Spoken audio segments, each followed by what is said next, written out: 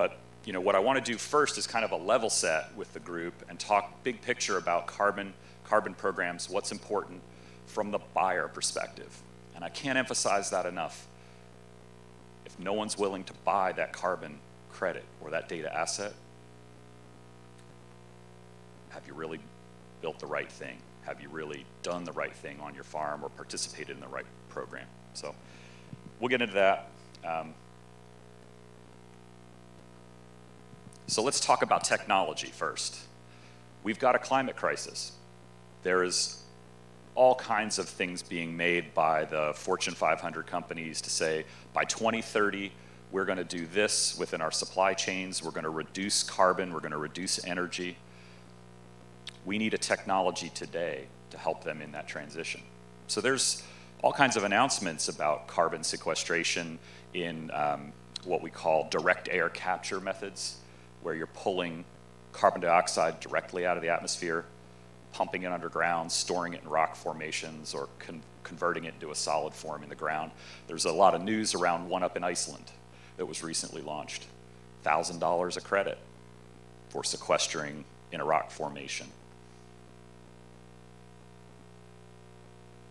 In one county in Illinois, you could sequester 10 times what that did with just partial adoption of some of these carbon practices. So the scale of what agriculture can bring to this is enormous. And the technology that agriculture can bring is photosynthesis. It's plants. It's a technology of today. We don't have to do anything different. We just have to approach agriculture differently, and here's the result. Right? This is a side-by-side across the road from one, a field that's been in cover cropping and no-tillage for a number of years, field on the left that was in conventional, same soil. There's the carbon, came out of the air, into the ground. That's the goal. That's what photosynthesis does. Now, what we do at Indigo is we quantify that. We put a number to that. We prove to the farmer and the landowner that produced it, we prove it to the buyer that that invisible gas was pulled out of the atmosphere, converted into something in the soil that's quantified and that you can get paid for. That's the long and the short of it. That's a carbon program. So currently, and I'm talking currently, there are 5 agricultural practices that can develop carbon-rich soils. Planting cover crops, which we've just talked about, reducing tillage. Well, if you got a cover crop going, there's going to be less tillage. So that one comes along hand in hand. Rotations, thinking about different rotations. There's interesting things coming out with the Covercress group and thinking about double cropping, wheat, soy, other interesting options with crop rotations that we all ought to be thinking about. Rebalancing inputs. I don't like to use reducing inputs because that's not right. If your yield's going up, fertilizer rates in some cases have to go up to be more sustainable. That's not a problem. Rebalancing them, the timing of inputs, all of those are very important. And then the last one, incorporating livestock. For some of you, that will make sense, incorporating livestock. Where I am in Champaign County, Illinois, that infrastructure was torn out 20 years ago. It's not there. So the reality of incorporating livestock in some areas of the country is not real. In other areas, it could be. But I think what this points to, and what I'm trying to say, is there's a menu of options to get you to be able to participate in a carbon program. Not all of them are right everywhere. Combinations of them sequester more carbon. At least one of these is needed to qualify you into a program. Okay. So, big picture, how does this work? You got landowners, growers, and their trusted partners. We've announced partnerships with Corteva, with ag retailers like Growmark, and a host of others across the industry to work with us. We're trying to reach farmers and reach landowners where they already interact, the relationships that we have. We announced recently some work with Compeer on the financial side. So again, we're trying not to increase the effort that it takes to interact and, another salesperson, another conversation, another tool. We're really trying to keep that as integrated as possible across the ecosystem and the way you're already working. All right, we sit in the middle between the landowners, growers, and the partners and the buyers. We work with the registries. The registries are the rulemaking bodies. They're the ones that set the standard for what the buyers say they want. Okay? I don't set the rules. The Indigo program is there to administer those rules to the buyer specifications so that there's value back through the chain, all right? And the way we do that financially, 75% of the credit goes to the farmer and landowner. The trusted advisors and Indigo split the remaining 25% of that. But it's 100% of the effort going there. What I like to say there is we have aligned economics. Indigo's sitting on the same side of the table as the farmer in this. You make more carbon per acre, we share in that revenue with you. That's the incentive. That's the alignment that keeps everyone honest in this piece. That's another thing to think about in a carbon program is really think hard about the group. What are their economic incentives? Why are they talking to you about carbon? And ultimately, are they the long-term partner? One of the things, this is not, carbon programs aren't something to get into for a year and go, well, that was fun. Let me try a different one. Once you do these new practices, they're now in your baseline and they won't count going forward. So to get into it, you got to get into it right. You got to get into a program that's flexible, that gives you the options of the way in which this industry will move. Carbon and carbon credits are a big part of it. You may have heard about ecosystem services, may have heard about low carbon fuels, biodiesel, others, scope 3 emissions, where you're doing an actual program directly with a buyer of that grain and trying to prove that. I'll give you an example, make it tangible. Post, the cereal brand, Post. My kids eat Cocoa Pebbles, they love Post. But Post came up with a new brand called Airly, and Airly's a snack cracker. It's like a Ritz cracker kind of thing. And it's actually a carbon negative cracker. You can go on Amazon and buy it right now, and every cracker you eat, you're shoving carbon into the ground. That's kind of cool. So they're coming up with a whole brand and approach to try to make sure that we can look across this whole range. So you can see anywhere from a carbon credit, which is basically creating a vehicle for the transfer of that carbon to someone else's financial reporting. And it doesn't have to be an ag. It could be FedEx, it could be Delta Airlines, it could be an aluminum smelter importing into Europe. Those are the customers of carbon credits. They don't have to be tied to agriculture at all. All the way through to that Airly example where they are working with the farmers, accounting for the complete, was my tractor tier 4 emissions? Am I doing this the right way? Reducing that carbon footprint so that they can make a claim on that box of crackers that you're buying on Amazon, for example. Okay, so all that's happening. So we're fitting in the middle. That's how the economics work out. The buyers are saying we want the registry, and Indigo's there to make sure that all that happens. Okay, so I like talking about these 4 points because it's critical to understand these if you really want to understand carbon. And they're not complicated, they're new words. Realness, additionality, permanence, and leakage. And they don't mean what you think. They're all different from what you think. Realness, all right, maybe realness is real. It's got to be real. Like, this is an invisible gas that you are pulling out of the atmosphere and shoving into the ground, all right? In order for that to be real, we have to prove that it's conservative and that it's modeled. So what Indigo's done is gone out and invested in technology. We recently acquired a company called Soil Metrics. It was run by and he's part of our team now, Keith Poshin. He's a Nobel laureate, has published this model that he has called DECENT over 30,000 times. So academia has accepted this as real, as a real model.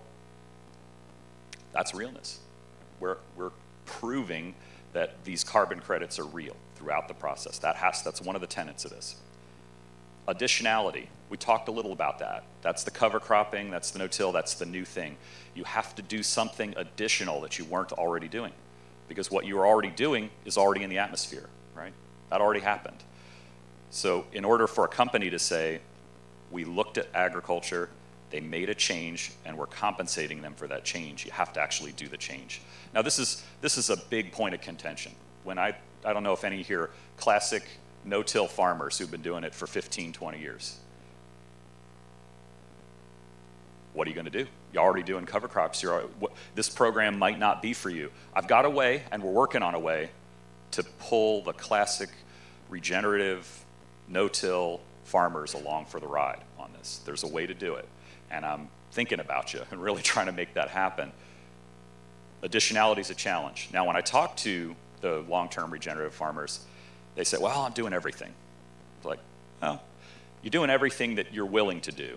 And I'm not going to argue with you that that's not everything that you're willing to do, and there's probably something, though, that could still get you into a carbon program and still get you on that chain of working with us and getting used to this new form of growing called carbon farming. All right, so that's additionality. So you have to actually do something different this year. Permanence means it's got to stick around. If you do something different and the next year you come in and undo it, did you actually do anything for the atmosphere? All that carbon dioxide came back out. It didn't stay. All right? So the permanence piece means you not only have to do something new, but you got to stick with it for a number of years. And the way we do that is we break the payments out for the credits, where in the first year, there's a 50% payment. In year 2, it's 20. In year 3, it's 10, 10, 10 out in those years. So we're spreading out the payments of the carbon credits for both the additionality that happens in year 1 and then the permanence of keeping it around. Now, these payments come each year. Every year that you participate in a carbon program and you continue the additionality, you only have to meet that criteria in the first year.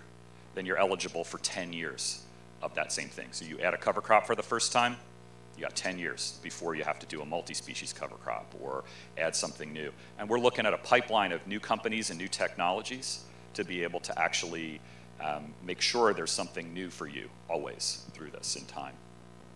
All right, so that's additionality and permanence. They're together. And those are the big points of why we need a registry, why we need a registry-approved method, and why the buyers of carbon credits are looking to those registry-approved tools like the Indigo carbon program, because we are doing the additionality and permanence, the two things that make a carbon credit real. The realness is our accounting of it, writing it down in the documentation. That's what proves the realness. That's the quality assurance. The additionality and permanence is a big piece. All right, the fourth one is leakage. The best way to explain this is from where it started. It started in forest carbon programs. And the worry there was encroachment on the edge of a forest from logging or something else. That was leakage. The carbon was supposed to be in the program and it leaked out somehow. It leaked out into the atmosphere, it leaked out into the world. So that's where the term comes from. In agriculture, for us, it means if you inadvertently reduce your yields trying to participate in a carbon program.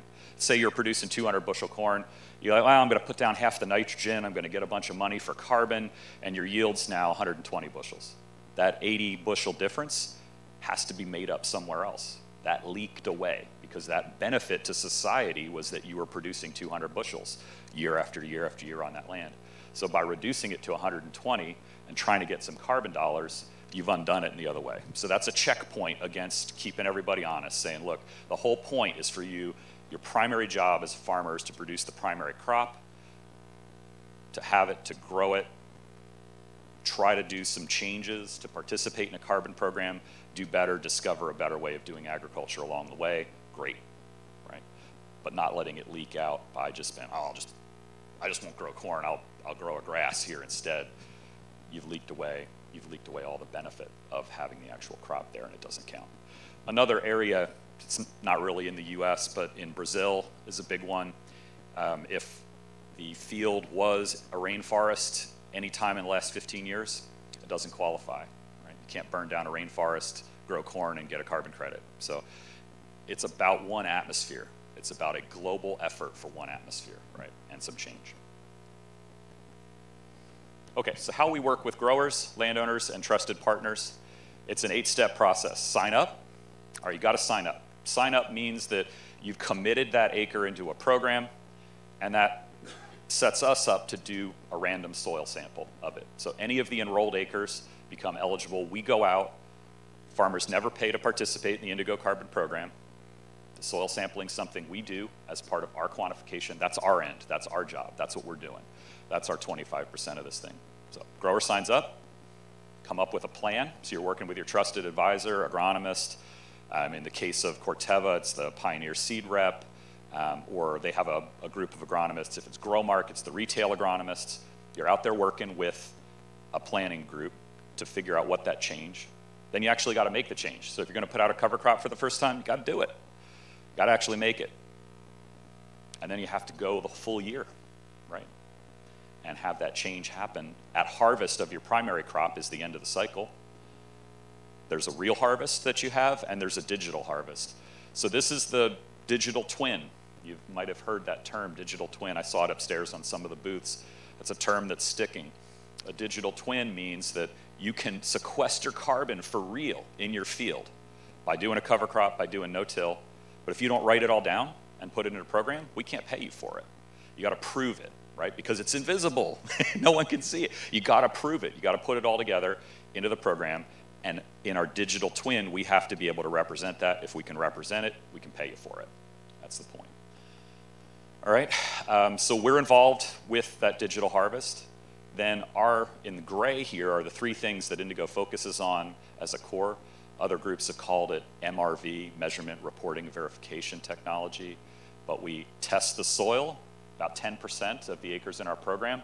We do a soil sample down. We do a dry combustion method of looking at actual carbon and a soil bulk density measurement to make sure that we're spot checking the models. The rest of it's modeled with the technology from Soil Metrics. We then verify and issue the credits from the registry. We work with the registry. We do the submission as a group. We find the buyers right now. Right now, there's no carbon market for these. We are actively pushing this. So we came to market. We were the first ones to do this. We came to the market with 20 bucks. And we came to the market with 20 because forest credits were selling for 5. So we said, well, let's 4X it. That sounds like a good number to start. So we came to the market with 20. We sold out. Right? Had a whole team going out and talking to all kinds of buyers. Sold out immediately. Overbooked. So I raised the prices to 27. Sold out. You know. So let me ask this question. Who here wants to make less money with carbon? No, nobody, right? And I think we're aligned. Indigo makes more, farmer makes more, landowner makes more if we're able to produce more and we're able to get a better price for them. So on our side right now, in a very early market, we're making sure there are buyers behind the credits. And we're actively going out and working with them in always not so much of a convivial way. You know, in a lot of deals we blow up as a result of saying, nope, we're not going to sell those credits for $10. Yeah, we'd find some farmers who might be interested at a credit at $10, but we're not going to do that to the industry. The price has to go up. Now, all indications are that the price will end up in the $60, $70, $80 a ton. And if we work that back, what that means, roughly a half a ton to 1 ton is the potential per acre per year. So we get into that cost of production. If you're doing a cover crop seed, termination chemistry, new equipment financing for no-till, you're in that $40 range like we heard this morning upstairs. So we get above that, and then it becomes a pure economic viable approach to carbon. Right now, there's side benefits. I see Mitchell Hoare is here in the audience. Mitchell is doing all sorts of work with regenerative agriculture. There are benefits of this agriculture to the land. I would argue increased value of the land for all the reasons we think of, with soil carbon and soil organic matter increase, and just the benefits of a healthier soil and its resilience, its absorbance capacity, where you're using the soil as the absorbance to risk and change as opposed to additional nitrogen fertilizers, for example. All right. That's the selling carbon. The last one is getting paid. That's a big one. Everybody wants to get paid. We have a system set up to do that. We issued first payments from our first carbon credit cohort. 2020 was the first carbon crop. Farmers were paid early September this year for a first tranche. There will be additional payments that will come out as those credits are verified and issued into early this year. All right, so that's the paid part. Now, when we think of getting paid, you know, one of the things I'm really interested in this audience, and I'll just ask for a show of hands here, so warning you, and I ask you to raise your hand, think about this. How do you think carbon credits should shake out, landowner versus farmer? And I'll let you think about that for a second. early participants in our program were owner-operators. Because in our contract, there's a contract. It's a 5-year contract to sign up for Indigo. Others have 10, 15, 20-year contracts. I would argue a long-term contract's maybe even better for you. You might want to be thinking about that. We went from 10 years to 5. People responded to that well. And we think that by setting up and having success by year 3, by 4, farmer landowners will sign up for another round and a longer range contract. But it's a contract, nonetheless.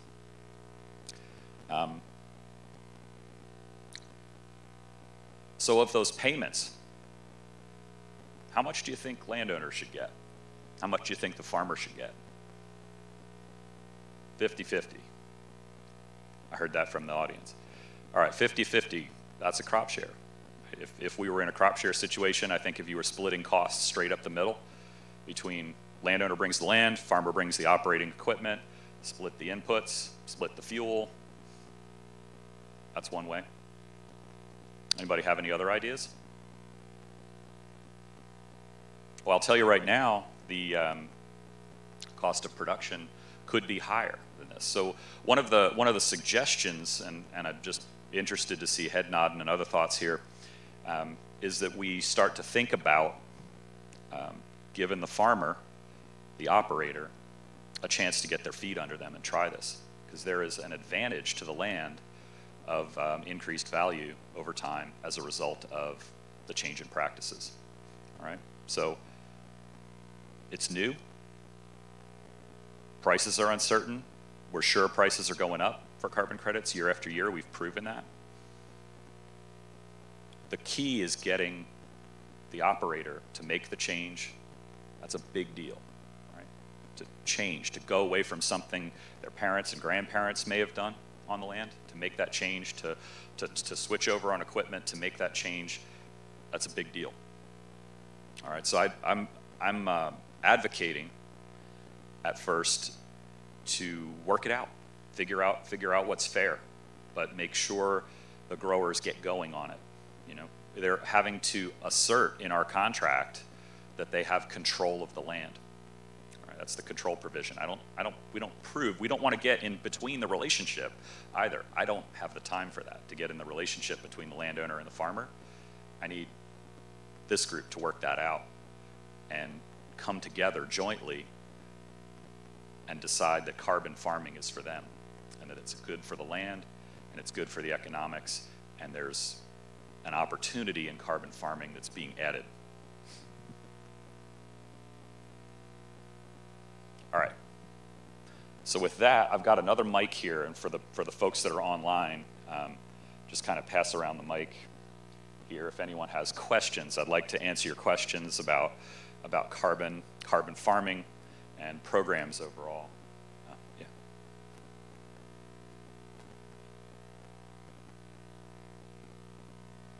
Sorry. From data you've gathered, what percentage of producers are carbon neutral before they enter the program, or are they deficit carbon-wise? So of the vast majority that have entered in were the first time doing cover crops and the first time even thinking about no-till. So they are very much at a carbon deficit in terms of an industry-wide production of food and fiber and fuel. There is a societal assessment or acceptance that agriculture is as an industry, is a net carbon emitter, right? So all these changes are reducing the overall footprint of agriculture. What we're saying as society is we need agriculture. We need to feed people. We need the products from agriculture. That's not going to change. So that's the justification for it.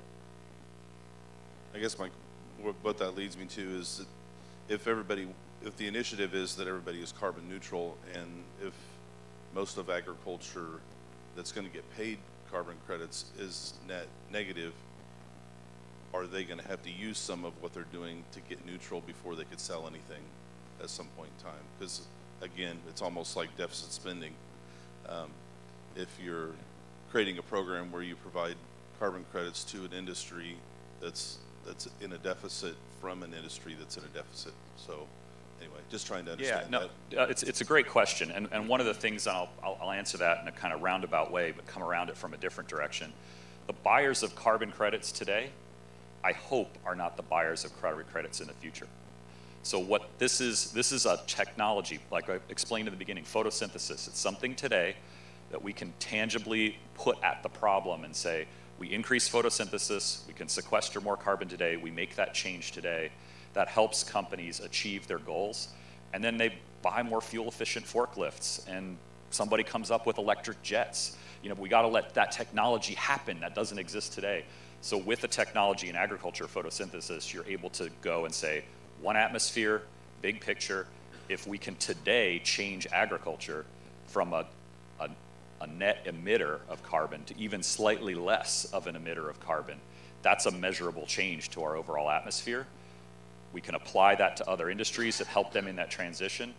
But by driving the price of carbon credits up, there's two things. Not only do farmers want the price up, the higher the price of carbon credit goes, the more likely that industry is going to be to turn over to something that's a lower carbon emitting product overall, right? They'll actually try to do the change and improve. So a little of this is, you know, supply demand economics. We'll get to a point where this is above the cost of production, there's a healthy profit margin in it for farmers, but it's painful enough that people go and buy more fuel efficient forklifts at an Amazon warehouse, for example. You know, that's all coming.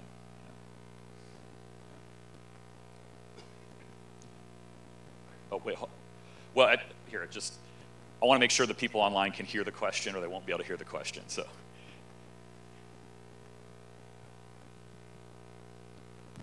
So 2 questions. What's the size of the market in the future?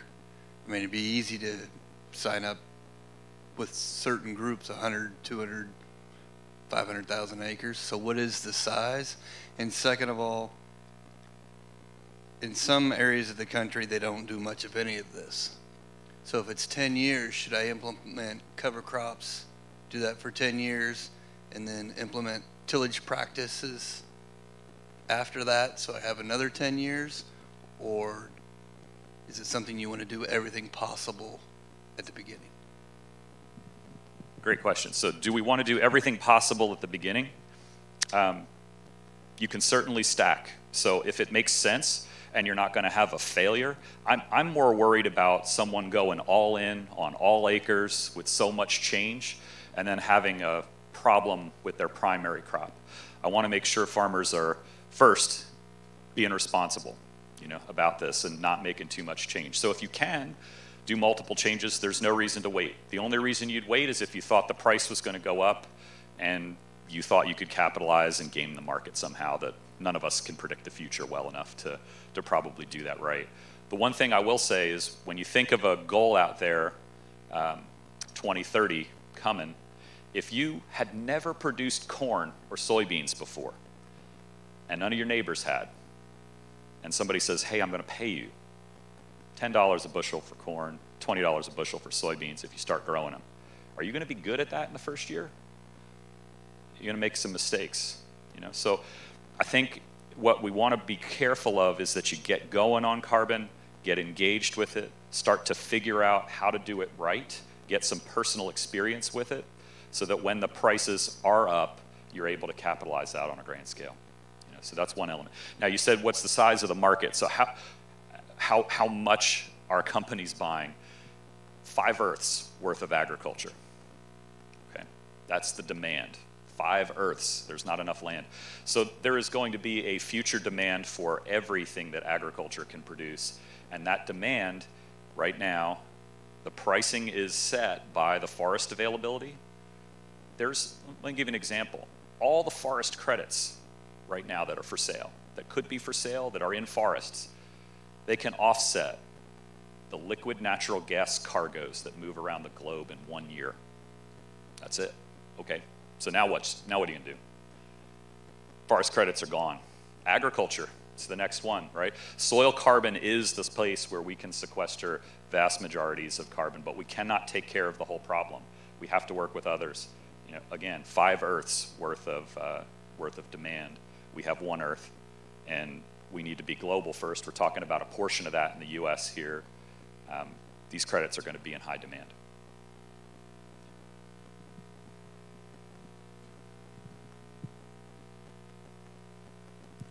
How do you measure a credit? Is it a certain amount of carbon in the land? And then what if you're doing a lot of this already, then you do a little bit more? Are you in the same position as someone who's done nothing and begins, like starts from a bad position and gets in a better position? You know, how does all that work? So the question really around your position, if you are you know, starting off slow, or you're doing some of these practices are linear. You do a cover crop in 1 year, it's photosynthesizing. There's an amount of that goes into the soil carbon. You do it in the 2nd year, it's a linear trend, right? Others like no-till, it's slow. We know this, some of the no-till guys, first 3 years, I don't see a whole lot. Year 4, year 5, boy, I really start to see changes in the soil.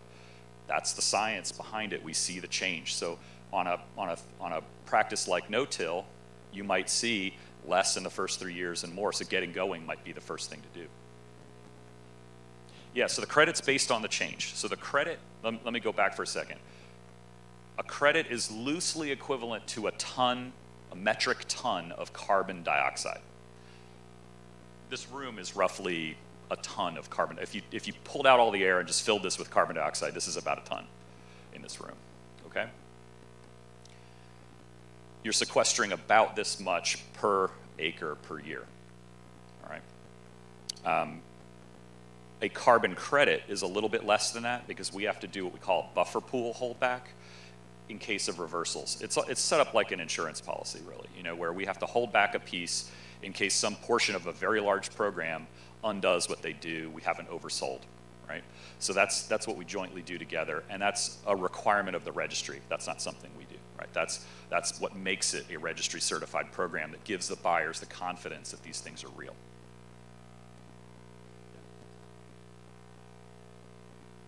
Got the green mic? Should be. Testing, there we go. On one of your earlier slides, you had the 5 ways that agriculture can impact carbon. Can you just maybe talk a little bit about the relative size of impact of each of those? Yeah, sure. So relative size and impact, planting cover crops, significant, you know, and there's 2 aspects of carbon credits. There's abatement and sequestration. All right, you can get paid for abatement. I used to put down 200 pounds of N. I'm putting down 180. The difference, 20. That's abatement. You're not using it. There's no chance of reversing it. If you can prove that I put 200 down last year and I put 180 down this year, you abated that. There's no reversal in it, right? So that's rebalancing inputs. That's you know, a rotational crop. That's something that you would do in that particular year. Planting cover crops. That's an annual piece. You know, you're looking at somewhere about half a ton per acre for cover crops, tillage 0.1 to 0.3, rotation of crops, that's something completely different. But those are sequestration credits. You know, you're looking at, I'm actually pulling carbon dioxide out of the atmosphere and sticking it in the ground.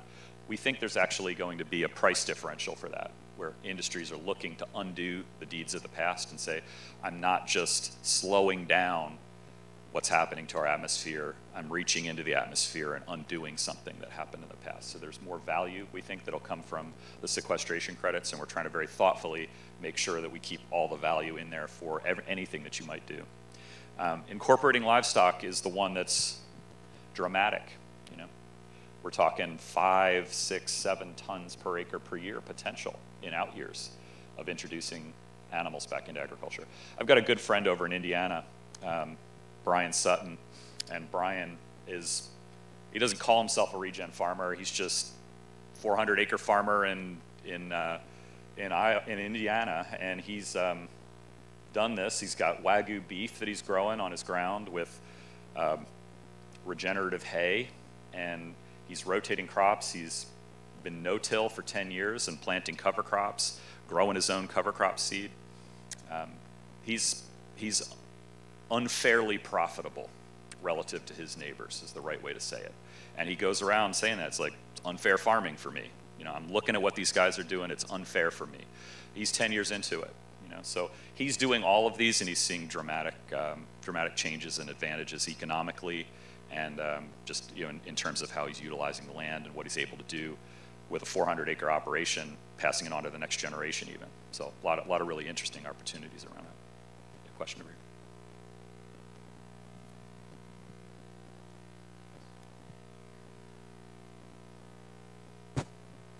The question that I have is that with the lease or this goes with the land, that's signed by the landowner, the farmer itself, and then runs with the land itself, so therefore has an effect on sale in the future.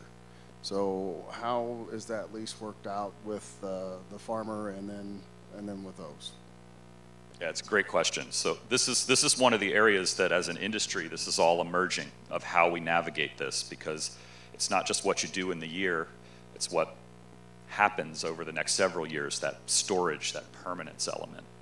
Okay, so we want continuity. Like, that is the best outcome for agriculture. It's the best outcome for the planet. That if in 2020 a farmer comes in and does something, their lease runs out the next year, landowner says, I don't want you on the land anymore, somebody else comes in, I want that next farmer, I want them doing carbon too. I want the landowner to be the continuity between that. I want the next lease to say, build on what started. I think you got to work out the right sharing in the lease, the language in terms of what the grower gets, what the landowner might retain. We've set up this vesting schedule where you get, as I mentioned before, 50% of the carbon credit in the first year, 20 in year 2, 10, 10, 10. You bail out on a program, we don't claw back, but we don't pay forward. So how do we incent that transition where you're going from one farmer to the next farmer on that year? Well, that farmer who's now no longer has access to that land loses the 50% out into the future. They got the 50% in year 1, but they're losing access to that 50 unless that land stays in a regenerative move forward. So my recommendation would be to say to that landowner who was there, if you pass the data forward to the next tenant and you're not a jerk about it, you didn't get the land, but hey, I'm going to be nice, I'm going to pass the data along, you get your 20%, 10, 10, 10 out. The grower who comes in year 2 gets the 50% for that.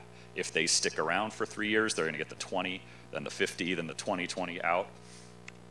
Just figure out the right way to work it out. But I think ultimately, things that are socially reasonable and good people doing good things and thinking forward and passing the data, from a landowner perspective, you've got to think of this data as valuable as the soil fertility map and fertility of the soil. You know, having a data stream, having 5 years of record allows you to participate in a carbon program. Having that data and information pass with the land and you having access to that, super important. That's going to be key to be able to have choice of tenants on the ground as well. All right, we got just a few minutes left. Any other questions? Yeah, back here. I'll get you next up here. Yeah, just a question on, you said, you know, when the gentleman here asked to score the importance or the relevance of the 5 different activities, and you said incorporating livestock, which is huge, 5 to 6. Yeah. Explain that a little bit. What do you mean? I mean, that doesn't. Why? Yeah. Well, what you end up having is you have the animal if you're doing a if you're able to go through and say this animal is able to forage on the stover, the light traffic of the animal, the manure application, all of that comes into play. So if you're doing a proper rotational grazing plan, that's where this comes in, you know, and it's just additive. The animals were part, if you think back to the successful carbon, where the soils were at in grasslands with herds of buffalo, we're headed back to that. So the closer you can get that back, the more chance that you have for an animal to do something rather than a microbe do it in the soil. I mean, right now, what you got to think of in the soil, microbes are masters at turning carbon into carbon dioxide.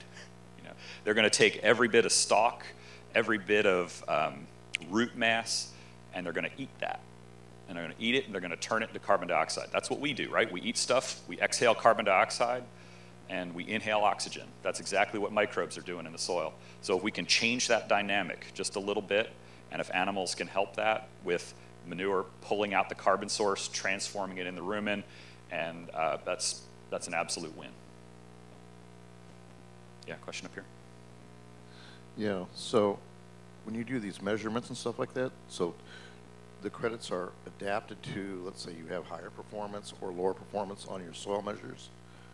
How much of a delta have you seen with the measurements so far, what you've done, and how many years have you guys been doing that? Yeah, so we're now in the second year of our program. We've had long-term trials and tests. So one of the things that's different in this world, and it's important, you know, I've been in a number of ag tech companies before, and it's always about your secret sauce. You know, we've got the secret model, we've got this thing that's better than everybody else, we can predict this better than someone else. In this world of carbon, that's absolutely useless that somebody has something private. It's got to be published in the open literature. It's got to be out there in the academics. That's what we really liked about Soil Metrics. Soil Metrics had 30,000 publications. It's just known globally as a verified, validated model that can, so we're relying on the Rothamsted experiments in Germany, the Morrow plots in Illinois, these long-term experiments over hundreds of years. Morrow plots, I think 1880 was when it started. You've got these long-term experiments looking at the effects of carbon and looking and setting up the trends with these models like Soil Metrics putting together. It's a 10,000 year model run. So we model the grasslands all the way through, then we model the last 50, 60 years of chemical agriculture, and then we model the change. And you're looking at that trajectory and the slope of those lines, and that's what's ultimately giving you the carbon estimate. All right, yeah, back here. Oh, where the mic ended up. Oh, it's up here.